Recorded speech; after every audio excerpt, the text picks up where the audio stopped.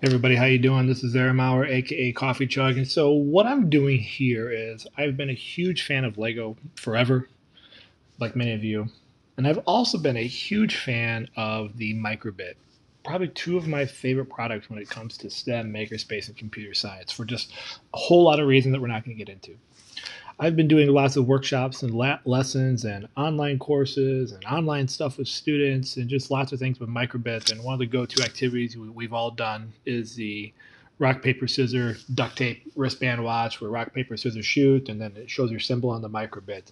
And as I continue to explore more with the Lego Spike Prime kit, I see lots of similarities. Obviously, the 5x5 LED pixel screen. So I thought it'd be pretty fun to take one of those ideas, like the rock, paper, scissors that I've used for so long, and convert it to a Lego Spike Prime lesson and activity as more and more schools and classrooms and people are getting these kits. And so this would also work on the Lego Robot Inventor kit too, if you have that edition, very similar to the Spike Prime. And so we're going to take a look at how I built a quick little simple wrist contraption for the brick hubs that allow you to get that built easily in 5 to 10 minutes with your students, and then move into the code, how to code, and then you'll be able to then see it in action. So I hope you enjoy as we get rocking in this, and as always open to your ideas, your remixes, other thoughts and ideas so that we can all get better. So let's go ahead. Let's take a look at the actual device that we built and then get into the coding and the fun. So here's the build here. This actually will sit on your wrist, as you'll see here in a demo in just a little bit. I've designed to be strong enough that it's not going to fly off your wrist. Obviously, you might have to adjust this if you're dealing with kids that have little tiny wrists. Mine obviously a little bit larger than the average kid, so you can adjust this accordingly. But this is done to be a quick build in all of 5 to 10 minutes, as well as sturdy enough that it's not going to break and fall apart. So here is the step-by-step guide on how to build this.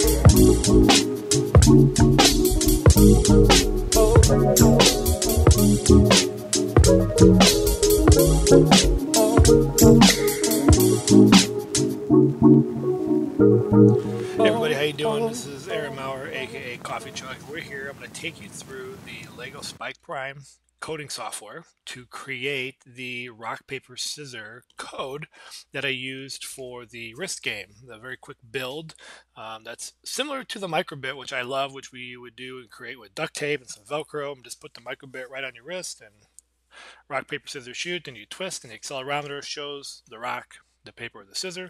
We can do the exact same thing with the Lego Spike Prime, and we're just going to use a couple different coding blocks. So let's go ahead and dive into this because I really love the endless possibilities. So this is just one way to do this. There are many ways to create your rock paper scissor game. So I'm just going to try to create one that maybe you haven't thought of before. I'm going to go ahead and name my project. We're going to do word blocks. We're going to go ahead and create the interface here, and it should load up here in just a minute. There we go. And we can see now our interface for how this is going to look. So let's dive into our very beginning here.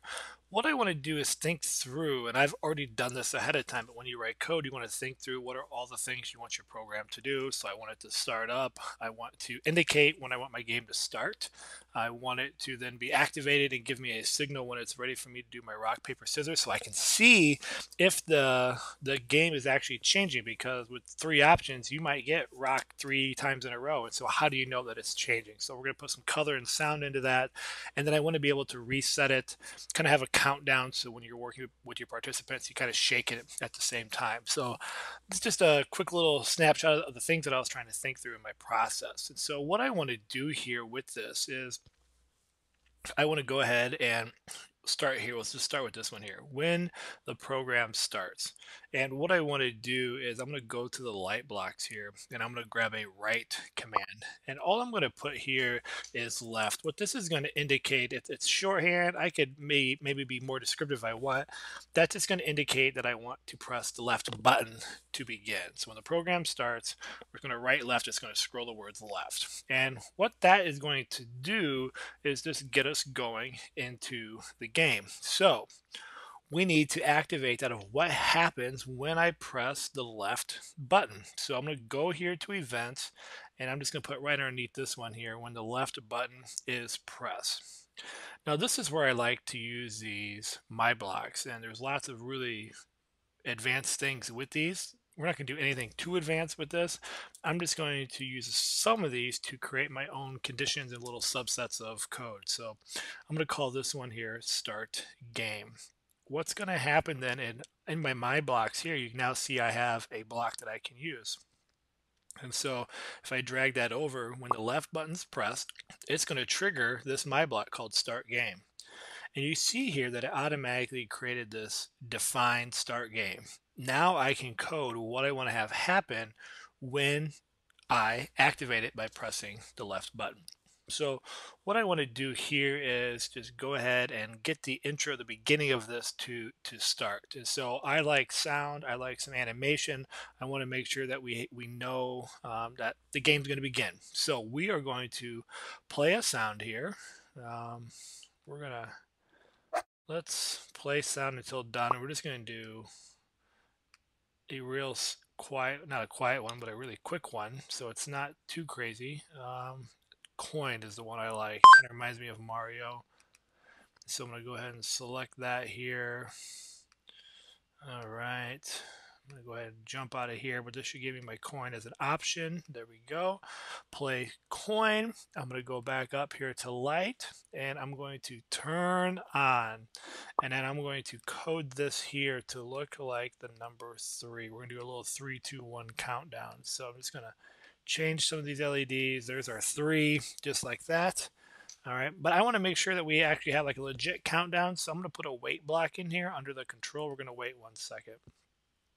It's going to play the noise. It's going to show 3. It's going to do this. It's going to wait 1 second. And then we're going to repeat this. So what I can do is actually just right click. I'm going to duplicate this 2 more times because we're going to do the same kind of countdown. And I'm going to go here and it pulls it to a 3. Let's go ahead and make it a 2 here. There's our 2. And then we're going to go ahead and add our 1.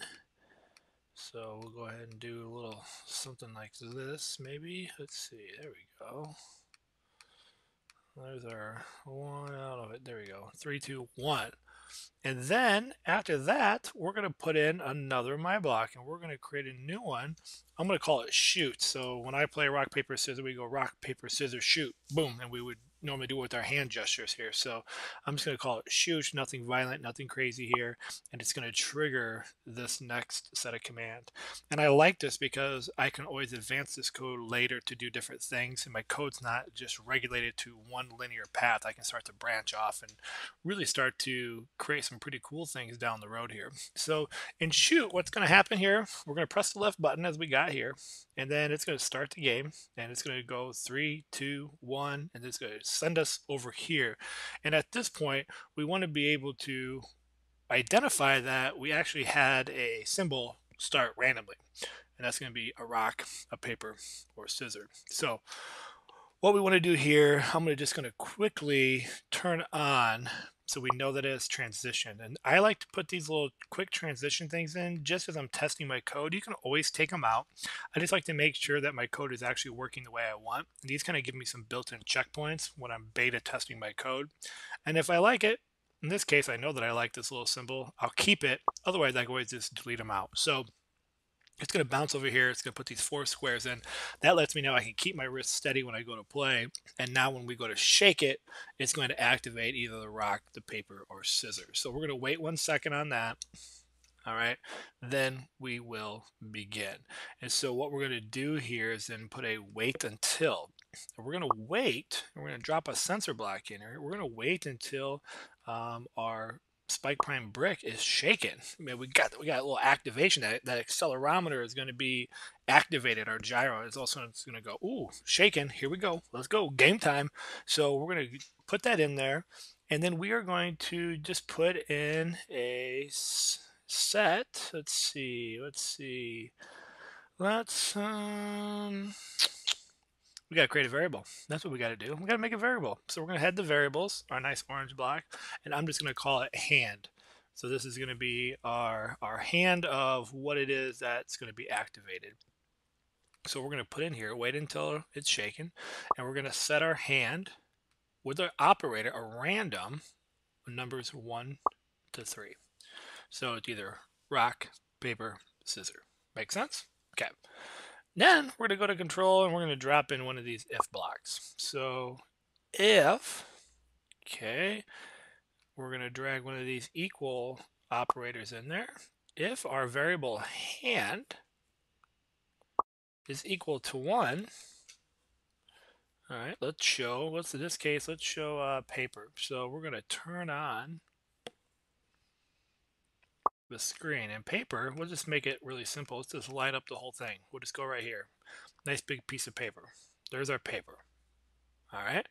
And just because I like to just see if the code is actually working and triggering, I'm going to put this red color light on there just so it stands out here a little bit. Now what I can do here is I can duplicate this 2 more times since we know we're going to have paper and scissors. So I'm just going to slide this up here just for now. All right, and we're just going to change this. If the hand equals 2, so there's our paper, we're going to go ahead and make this rock. So I think what we can do is just make this a smaller square right in the middle. Just like that. This is our rock. And we'll change the color here. Let's go ahead and make this green. And our last one is going to be the scissors. And I'm actually just going to use the symbol that was created in the microbit code because it makes the most sense to me. It's what I'm most familiar with. So we'll go ahead and make a pair of scissors here. I think that will, let's see, did I get it? Almost. There we go. Pair of scissors, that's where you put your pointer finger and thumb and chip, chip, snip, snip, right? And let's go ahead and just make this like a blue. All right, so if our hand is 1, paper. If our hand is 2, rock. If our hand is 3, we got scissor. All right, now once all that goes through, what I want to do here is I'm just going to put a wait block in because if we keep moving our wrist, we get excited or shake, it could just activate it again, and we don't want to do that. We want it to stay so that we can compare just in case there's a second or 2 delay for when I activate my device and you activate your device. So we're going to wait 5 seconds. And then all I'm going to do is put one in here to trigger them to, I'm going to say right, just so now they know to hit the right button. And if we hit the right button, which we don't have activated yet, what we want to do is just kind of reset the game. So I'm actually going to bounce back over here to when this left button is pressed. I'm going to duplicate this. I'm going to drop one right below it. When the right button is pressed, I don't want start game. I'm going to create a new one. And what I'm going to do here is make one called play again. Okay, so when the right button's pressed, it's going to trigger this play again sequence. Let me go ahead and shrink this down here a little bit so you can see. There we go. I'm going to drag this down so it's equal. And on this play again, we're going to play a sound just so, again, I use these as a little test just to kind of see what we got. And for this one, let's just use, I like the bite one. Yeah, let's use that one. It's a pretty obvious one for me to test and see that what we got going on. All right, so let's go ahead and make that bite. And then we're going to turn on our screen. All right. And what we're going to do is we're just going to activate this. And I'm just going to put a symbol of an X just because it's one we haven't used, so I can identify what's going on here. All right, so we're going to turn this on for 2 seconds. Then let's go ahead and just turn off all the lights completely so it deactivates. And then we're just going to put one more in here to tell them to hit the left button. Okay, so now when it's done, it's going to play the byte noise, it's going to put the X, it'll turn them all off, and then it'll say left. And then when you press the left button, it'll activate this again, it'll start the game, it'll do a countdown timer when you're ready, and then you can play. And that way you can keep playing as many people as you want, as many rounds as you want, but you are now in control. So let's go over and take a look at what this code looks like in action.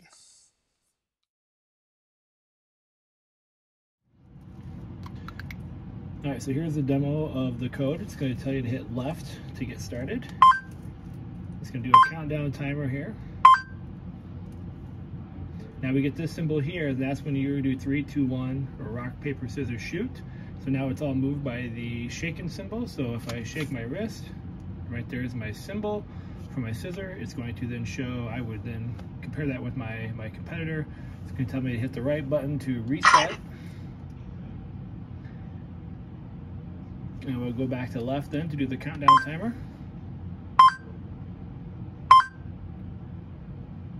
And then we go and we can play again. All right, there's my rock. So once again, wait in 5 seconds, we can compare results, and then we can go ahead and start again. So kind of a fun, easy way to take the rock, paper, scissors game, classic game, based on the ideas of what Microbit has done, and now apply it to our Lego Spike Prime Kit.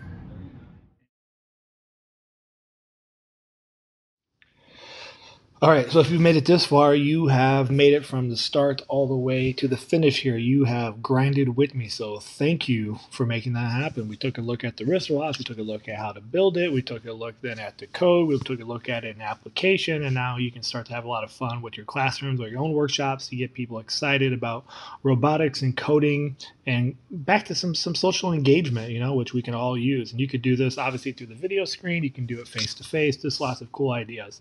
So that's what I want to hear from you. What are your thoughts? How would you build the risk contraption differently? Could you build a better model, a more effective model, but can we do it in less pieces or more pieces without making it too over the top for people to learn? How could you write the code differently? I mean, there are a ton of ways to program rock, paper, scissors. So I'd love to hear from you. Leave a comment. Let me know your thoughts, your questions, your concerns, other ideas that you'd like to see. I'm going to continue to try to explore some of the things I've done with Microbit and what that looks like in the Lego Spike Prime Kit, as well as just some other fun ideas. So got lots of things cooking, but always love to hear from you. So go ahead, reach out, leave a comment, give me a thumbs up. Let me know what you're thinking, what you're building. And as always, my friends, remember, stay awesome. Peace. Thank